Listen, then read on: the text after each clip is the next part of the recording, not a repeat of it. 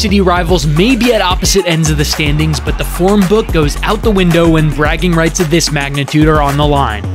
Marinos are on track to challenge for yet another J1 crown, but their quest to repeat could be upended by a motivated YFC side that are treading water at the foot of the table.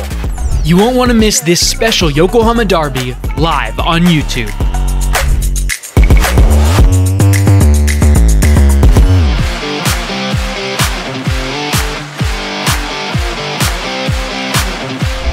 Belmare are in the basement, languishing in the relegation zone and in desperate need of a turnaround.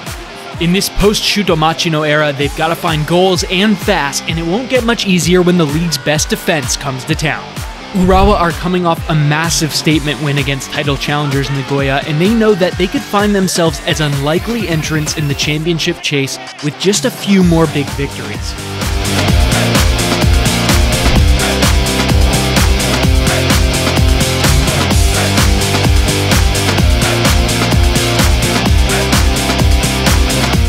Yuya Osako and company have been tearing up Japan this year as the Ushi have taken aim at their first ever J-League crown.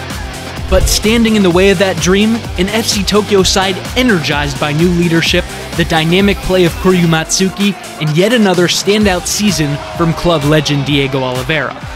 It's a big tussle in Tokyo with a ton on the line.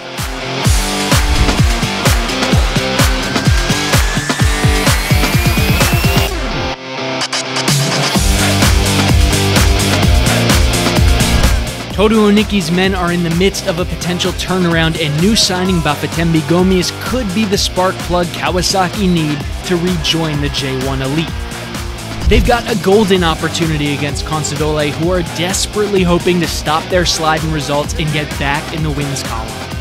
After a summer of stumbles and false starts, they'll need the likes of Yuya Asano and Thai star Supachoke to make their chances count on the road.